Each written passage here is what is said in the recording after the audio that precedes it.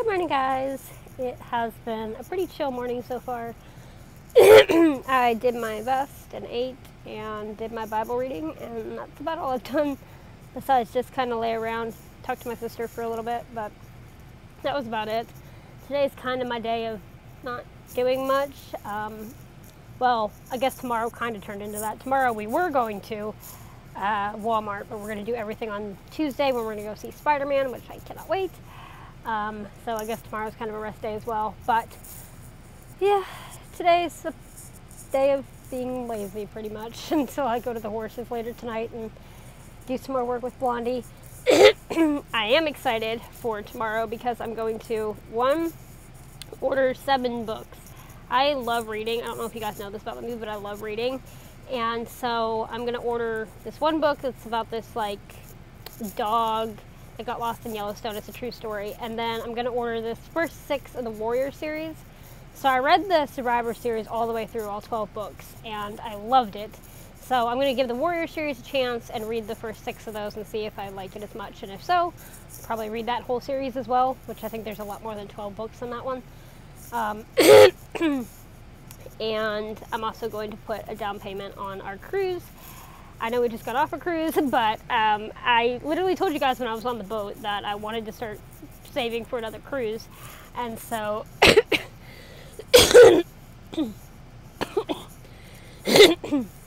this one was kind of a girls' trip. It was me, my mom, my sister, and her husband.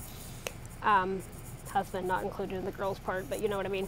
But I haven't cruised with my dad and my brother and the rest of my family, like, you know, the whole family, since my Make-A-Wish in 2009. So me and my dad found a cruise for next September, so September of 2020, that we want to go on, and I'm going to put the down payment on it tomorrow, and I'm so excited. It's still over a year away, but I'm so excited because, hey, last time I had to wait 3 years between my cruise on the Dream and the Conquest just a couple weeks ago, and this time we're going to go on the Carnival Magic, and it'll be in just a little over a year, so I'm very excited to put that down tomorrow. So tomorrow's exciting, but today is just chilling out.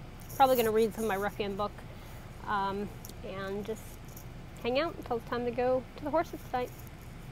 This is not the quiet night at the barn I was anticipating. Donk and Denali got out of their pasture somehow, and now they're like, I'll flip it. They're fighting with Matt and Blaze. Well, Donk, or I don't know which is which at this point, but there's nothing I can do. I'm not going to go in between 3 fighting stallions, and he's not home. His wife is, and I think she was going to call him.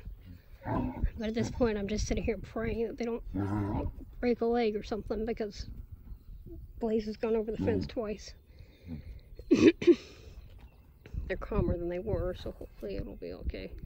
This is a new one. I've dealt with colic, I've dealt with lameness, I've dealt with the horse getting out. I haven't dealt with this, and I'm not about to. I'm not about to get between them. That's just pure stupidity.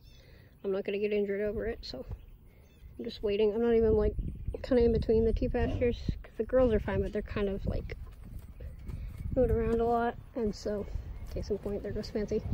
So I don't really want to stand out there either and get in the middle of all that. So oh my gosh. Okay, I'm just gonna stand here, and I don't know what to do, but I don't even know how they got through the fence. I really don't, because they're not supposed to be out here at all. They're supposed to be all the way over there in that pasture. So I don't know what went wrong there. Okay, he left to go graze, so hopefully they're going to leave each other alone now. So I don't exactly know what to do, but oh gosh, don't go back over there, please don't. This is stressful. Just to give you guys an idea, I've been coming down here for over 3 years, and this has never happened. But I just decided to put distance on it. I got away from the fence. I'm sitting under a tree, and there's nothing else I can do at the moment. I don't really want to go home, but my main priority at the moment is keeping myself safe from raging hormone horses and unruly mares, so that's what I'm going to do. Okay, everything seems to be under control for the moment. They're still loose, but they're over there. They moved off this way, so for now there's peace, and thankfully nobody got hurt. But that scared me. Hi, Maxine. You're just an innocent bystander in all this. She just was standing there with a confused look on her face. All is well. Again, they got corralled up, and they're back in their pasture. I'm actually having some moments with, hang on, I'm gonna Snowball here. She's the one that wouldn't trust me last time. She's one of the rescues, and she's really starting to finally open up to me after, I guess, February was the first time I saw her. Star and Brown Beauty, they already are fine with me, but it took her a while. She's finally realizing that I'm not gonna hurt her. That she doesn't have to be afraid of me. I can't blame her. I don't know what she went through before she came here, so he can't blame her, but I'm glad she's finally feeling comfortable with me. Well, I wasn't sure if I was going to get any training with Blondie and due to the circumstances earlier, but I did just manage to squeeze in about 5 minutes. We didn't do a whole lot, a little more than yesterday. That's about it. But she did good, so I was happy I at least got to get that in. Because I probably won't be here Tuesday. So that was good. But I'm going to go ahead and wrap up my vlog while I'm out here. I'm going to be heading home rather soon because it's about 7:30 and I still need to take care of Princess.